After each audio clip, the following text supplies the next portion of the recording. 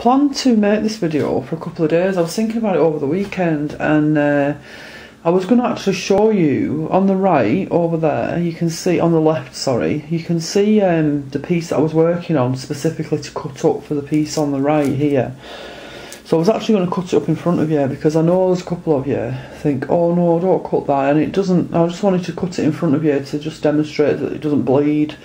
So I'm going to do that in a minute, and then I'm going to just kind of take you through when I pin it to the main piece, and that's it really. And you got a video yesterday, but that was an unexpected video. It was an essential video for the situation, and that debate rumbles on, by the way. And you know, at the end of the day, it's all silk, and I love it all. So we can each do with it what we wish, and call it what we wish. I don't think the silk police will arrest us for being slightly confused over which is which. So I'm just going to turn off and get myself nearer the table to actually cut a piece of that off to attach to the main cloth. I'm going to stay at this kind of area for now and pull the camera in shortly. But just to say, what I do, this is my cloth in progress, okay? And I look at areas where I need to add more of the pieces I create for cutting up. So I'm looking, I've got like a, not a straight piece here, kind of like a V triangle thing going on here. And I've also, up here, got something perhaps, but for some reason, and it's just about personal motivation and personal, where the journey takes you on a personal level, I want to put something here today.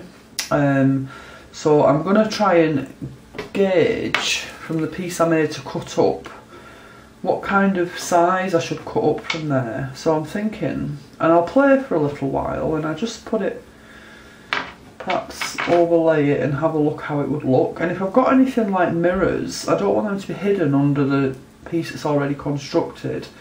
So I do move around quite a bit, and sometimes it can be hard to avoid getting mirrors and things hidden, but that piece there, that area there, looks like it would work there, because I'm not going to be hiding anything crucial there.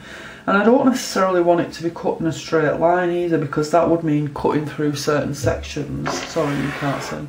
I don't want it to be cut in a straight line, because if I was to cut in a straight line across there, I'd be cutting through those wraps and that open area, so I don't want that. So what I'm going to do is leave it like this, just check my positioning, and tuck it under a little bit, check my positioning, and then cut a section across here somehow. So I'll leave it there while I do the cutting.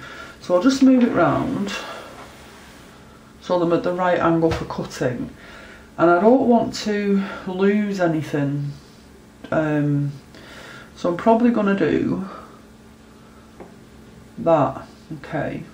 And I'm not going to worry that it's not straight, and I'm not going to worry that this edge might be hanging free, because I know that I can remedy that with whatever I add to it next. So I'm just going to go here. And at the end of the day, I mean, I've been doing this a long time, not this particular piece, but I've been embroidering for a long time, as I'm sure a lot of you have. I know a lot of you have. And you kind of get a confidence that this is cloth and you're a person. This is an inanimate object, so it will fit. It's not like a precisely measured patchwork piece. This is a free piece of embroidery, and it will fit. I'll make it fit, because that's an inanimate object and I'm a person, so I can make it fit. So this is a piece I've still got, so you know, I can continue adding to this when I finish this section, but I'm just going to put that to one side. This was damp stretched, by the way, last night. So then I'll turn it back this way, and I'll get a pin, and I pin it first. Now I've got lace on the edge here, and I don't want the lace to be stitched down. I want the lace to be quite free, so that it's like an overlap.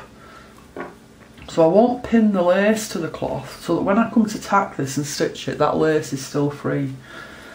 And I'm pulling it from underneath, because I don't want to lose anything surface wise hidden underneath.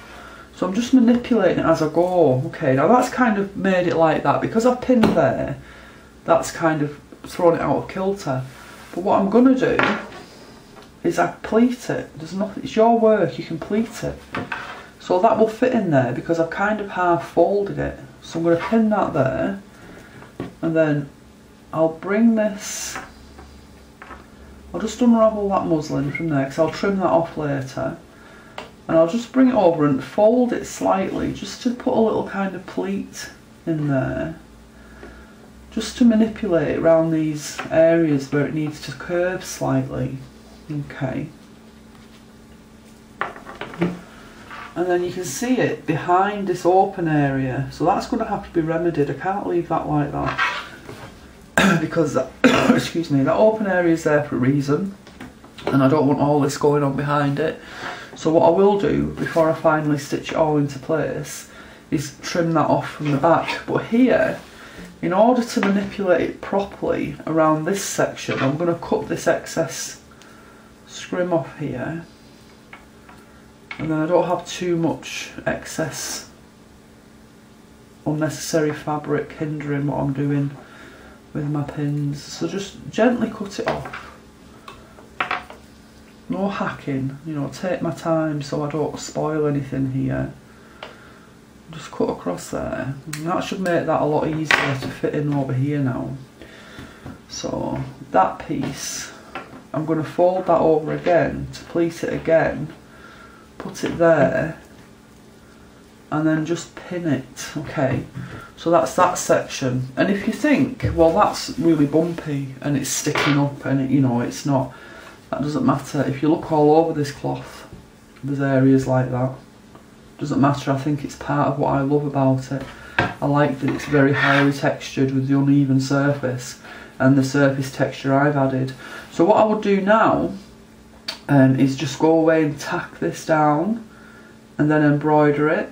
Okay, and I made a decision here. In some of these seams I've put lace, and I made a decision not to put lace in this one, okay, but I will probably put lace in the next one over here. So I just wanted to show you the process of what I'm thinking when I'm doing that. And looking at it, how is this going to evolve? How am I going to finish this? What's it going to be like when it's finished? Well, I'm seeing it coming down like this. So my next piece will probably come down there, and that could be that piece to straighten up that side with lace in the seams. Okay, so you know it will come together, it will form into something kind of a uniform shape, but I'm not bothered about square corners on this or perfectly straight edges. It's just something beautiful that I'm making for myself. So that's how I would do that process.